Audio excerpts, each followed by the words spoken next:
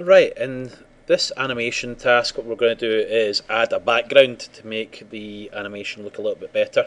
So we've got this page already created, and if we click on the background button, this error appears. So no backgrounds have been loaded yet. So to get the background in, we first of all find the background. It might be on the internet, it might be something you've drawn yourself, and we go up to the file menu, we load background, and we find the background we're after, and this background that I'm after is called water. When I put the water background in, then you can see we've got the shape the way we want it. It might be you want to make it look a little bit different. You might want to change the transparency or whatever else, or it might be you want to do it slightly differently. So with this particular thing, obviously we're going to be swimming, so we have to move them into a sort of swimmer's position.